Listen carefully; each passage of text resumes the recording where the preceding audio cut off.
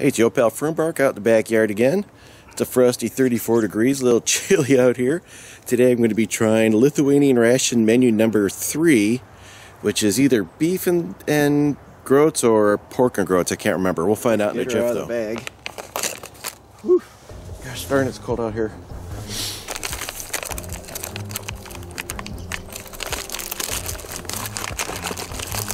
So a quick go through of the contents. We got a stove, got a little accessory pouch with a bunch of stuff in here. We got, oh yeah, got the chocolate bar.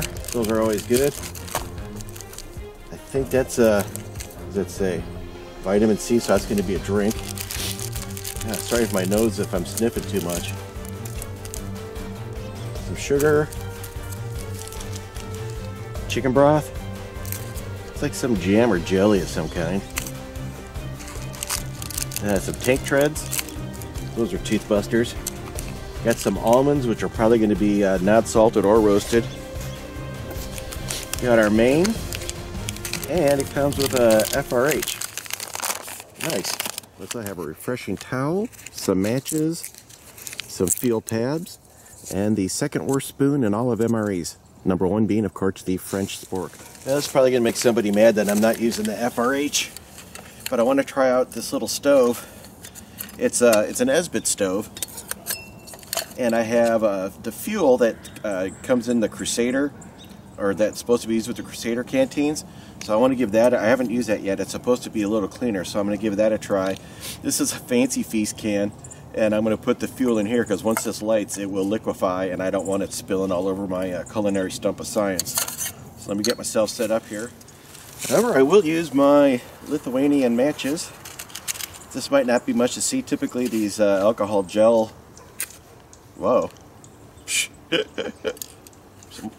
Oh my gosh. What's that stink?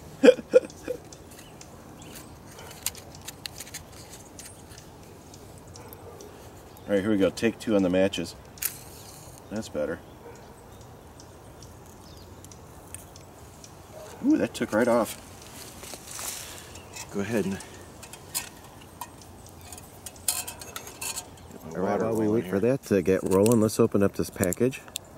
See what flavor we have inside. Purple is a flavor. Ooh, this has been out in the garage for a few days, and it's in the 30s, so this is pretty thick. Let's give it a taste. Boy, it tastes like cranberries, kind of. It's good. It's a little tart. I like it.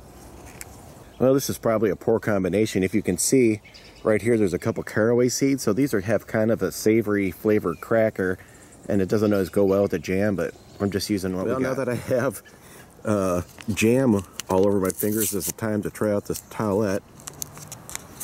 The car goes by. Thanks, car.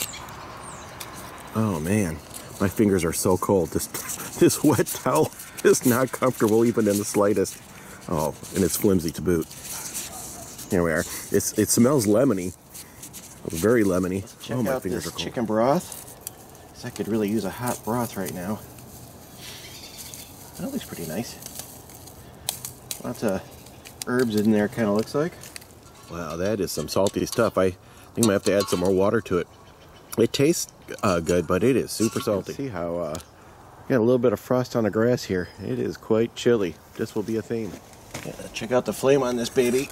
She's really rolling. That Fancy Feast can is a necessity, because otherwise that would just have oozed all over the stump, and then I'd have a bit of an issue. Soup would soften up them tank treads a little bit. It does help somewhat, but this broth is so salty. It's almost it's not enjoyable in the slightest. I'm not even sure if I'm going to be able to finish this, and I could really go for a hot cup of soup right now. So Dave's giving me a second opinion here. There's enough salt in there to kill a horse. Mm-hmm. It's an amazing piece of irony.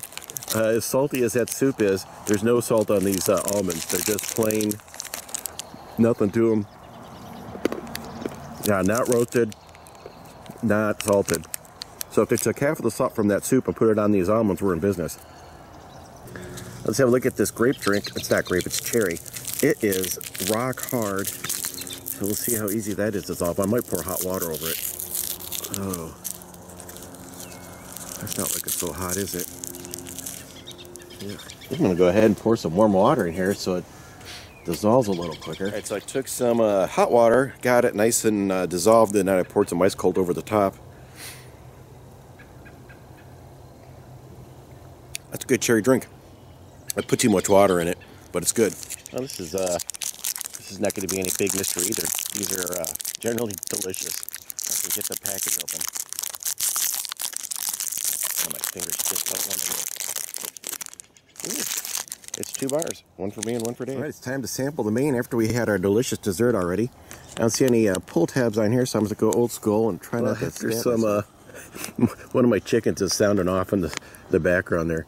This is what she looks like all warmed up. Let me put it into something to do a super fast taste test because my battery's just about to die here. Oh, man.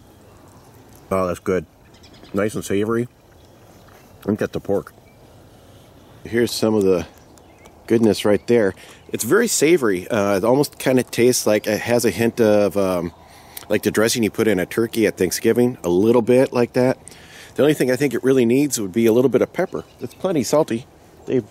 He ghosted on me. Well, that's going to do it for Lithuanian menu number 3.